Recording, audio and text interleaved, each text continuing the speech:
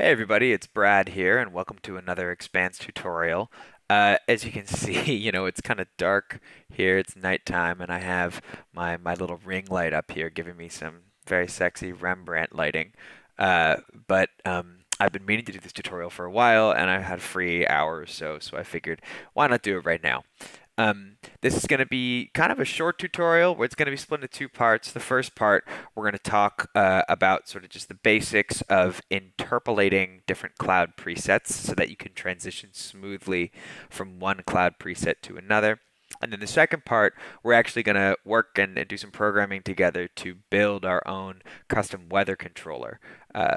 So yeah, that's how it's going to go. I'm going to try and post a second video, maybe like a week or 2 weeks after this first video goes up, TBD on when that's going to be. And hopefully this video will just be like a quick one. So I want to give a little bit of background on Expanse's strategy for interpolation before we actually open up the Unity editor and play around with it ourselves. But just to sort of set the scene, say that you are outside, it's a nice kind of clear day, and you see some puffy clouds that look like this, and you go into your favorite bookstore that's in a basement somewhere, and you hang out for 8 hours, and you come back out, and I guess miraculously it's around the same time of day still, and the clouds have changed to look something like this, and there's a storm front coming. This is a very contrived scenario, but you can imagine that in a lot of games, they'll take place over a long enough amount of time that the weather throughout the game is dynamic. It changes quite a bit. You have storms that come and go. You have clouds that come and go. You wake up one morning and it's a clear sky. You wake up the next morning and it's completely cloudy. Expanse 1.3's clouds are pretty much static. There's a couple of things that you can change about them. You can change the lighting parameters, you can change some of the noise intensities, but the actual noises that you author, they're always going to be the same. And if you've ever tried to sort of mess around with automating those parameters, you'll notice that your performance drops a lot, and it also looks like garbage. So for Expanse 1.4, I wanted to solve this problem. I've been meaning to solve it for a while, and I just wanted to make sure that you could author two different cloud presets that look totally different from each other, and then you could smoothly transition from one to the other. That way your game can have a whole bunch of different weather scenarios. So one way I thought about doing this was just regenerating those noises every frame, and then allowing those noise parameters to be fully automatable. The trouble with this is that there's this requirement that all of Expanse's noises are tiled at integer tilings. If you've ever used Expanse's cloud authoring system, you'll be familiar with setting the different tile factors of the different noises, and these have to be integers, and so there's no smooth way to transition from 24 to 25. You just go 24 and then you're at 25, and so there's a snapping artifact that happens, and this looks not so good. The other problem is that this is just extremely computationally expensive. I was sort of playing around with ways to get the noises to be more performant to regenerate, but really if you want that high visual fidelity that Expanse is supposed to offer, the noises need to be really detailed, and so they need to be pre-computed, and you can't generate them on the fly. Another possibility was that I was just sort of, you could throw your hands up in the air and say, well, let's just restrict ourselves to automating parameters that are not noise related and try to make that look as good as possible.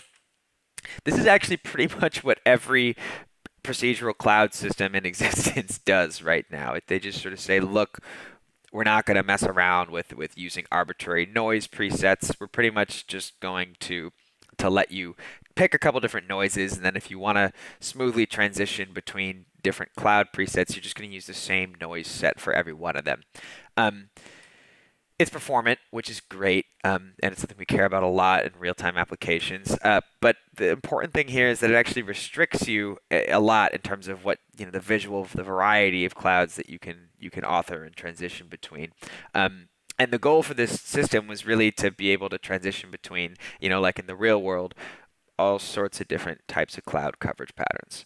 So the solution that ultimately I landed on is basically just texture interpolation. We have cloud presets that we pre-author. They have different noises. And the way we transition from one to the other is we alpha blend the pre-generated textures that we've created. The fact that the transition happens slowly means that we can amortize these updates over multiple frames, and so we only do a small amount of this blending operation every frame. And because the textures are pre-computed, there's no need to regenerate them every frame. Instead, we're just blending between two textures that we already know, and this is very fast because there's hardware in the graphics card for alpha blending.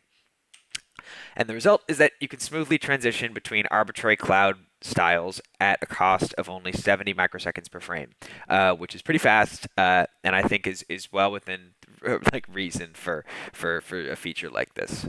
Cool. So let's just open up Unity and take a look at how to do it. All right, so here we are in the good old Unity editor. Just for the record, I'm using version 2020.1.17. You can use any version after that, and it should work fine.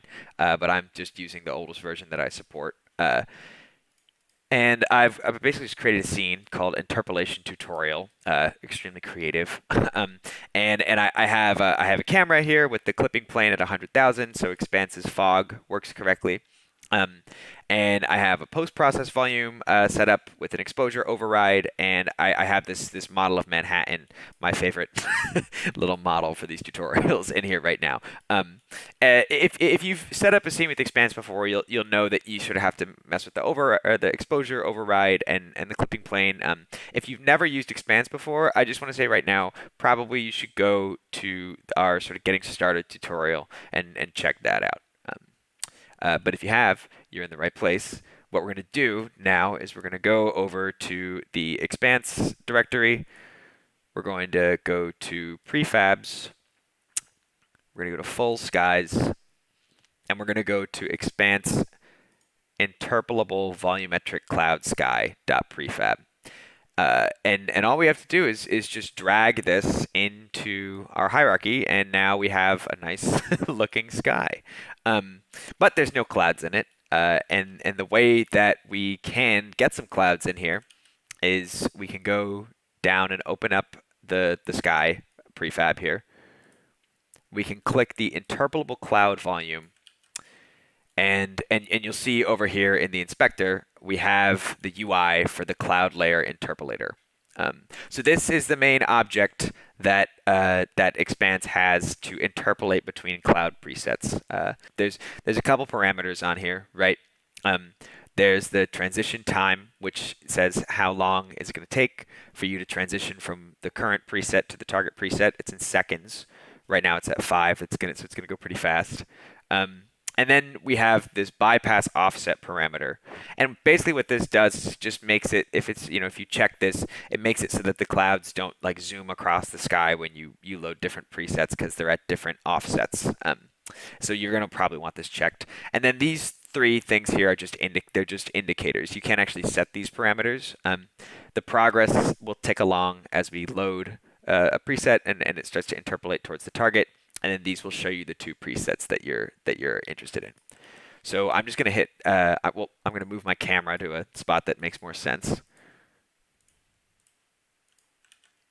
And then I am going to hit play. And I'm going to click load preset here. And here I can go into the Expanse blocks presets procedural cloud volume folder. I'm going to go to Cumulus and pick the preset operation B, and you'll see it's loaded, the preset. And now if I click load preset again and open up the same folder, and I'm going to open the preset prairie optimized, you'll see that it starts to interpolate toward it until eventually it reaches it. But you'll see that once it gets to the end of the progress bar, it has this terrible thing where it snaps. And it totally destroys the illusion that we were smoothly transitioning between these two presets. So there's a problem, right? We want these presets to transition smoothly. It looks kind of like they're blending for a while, and then there's this horrible snapping at the beginning and at the end. The reason for this is that these two presets were authored with different tile factors for the noises that they use. And Expanse does its best to try to reconcile these different tile factors and interpolate smoothly between them, but it oftentimes it can't, and you get a snapping artifact. There is a way to fix this, though, and that is to just author all of your cloud presets all at the exact same tile factors. Obviously, this would kind of suck, especially if you've already authored a bunch of presets. So I've created a component that will help to take one preset and make it compatible with another one so you can interpolate between them. And hopefully this will let you recover all the presets that you've already created, and they'll look more or less the same. So we're going to use that right now. I'm going to uncheck play mode here, and I'm going to go and I'm going to add a component here to the interpolable cloud volume. I'm going to type the cloud preset mapper. So I'm going to add that script, and I'm going to pick a source preset, which is going to be the preset that I want to adjust. So I'm going to go to presets. I'm going to go to procedural cloud volume. I'm going to do a Stratus one. I'm going to do Minerva. And I'm going to say load target preset Stratus, and I'm going to pick Jade optimized. And now if I click map source onto target, this button, it's going to take the source preset here, Minerva optimized, and it's going to make it compatible with Jade optimized, and it's going to pack it into a new preset. So I am going to save this. I'm just going to create a new folder. I'm going to call it tutorial presets. Open that up, and I'm going to call this Minerva mapped onto Jade, and save it. Cool. And now, if we hit play again, you can do it in the editor too, but I've noticed that it's smoother because the frame rate's higher in play mode. I'm going to load the preset Jade. Cool. And now I'm going to load the preset that we just created. Oh, my battery level is critical. Okay, let's hope it lasts. All right.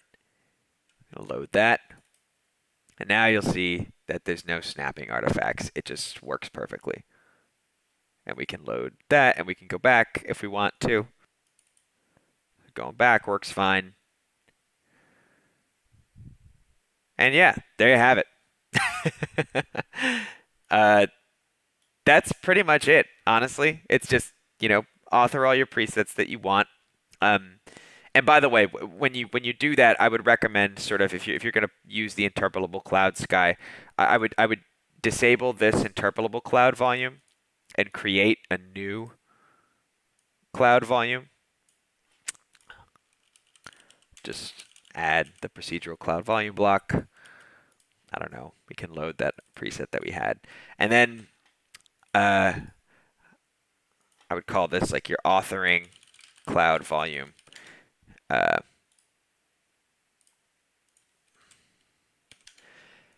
then I would just use this cloud volume that's not interpolable to actually author all the presets that you want to author. And that's just because this interpolable cloud volume is pretty much, it's kind of like a runtime only construct.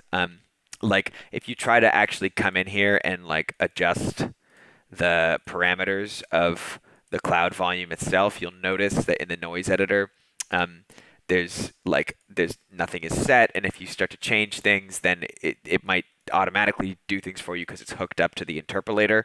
So I would just basically say like reserve these interpolable cloud volumes for just loading presets, and if you're going to actually try to author stuff, just use a separate one, and it'll just ease the workflow a lot more. It'll make it a lot easier for you, I think. Alright guys, well that just about does it for this tutorial. I hope that you learned how to use the new Cloud Layer interpolator to smoothly transition between different presets that you author. In the next sort of, part 2 of this tutorial, we are going to actually use the Cloud Layer interpolator's programming API to create our own custom weather controller that will allow us to automatically, pick a random weather preset and transition toward it, and then pick another random one and transition toward that. And it'll be kind of like a weather playlist or something that's on shuffle, like if you use Spotify. But until then, until next time, I'll say thanks for watching, and I hope you have a great day.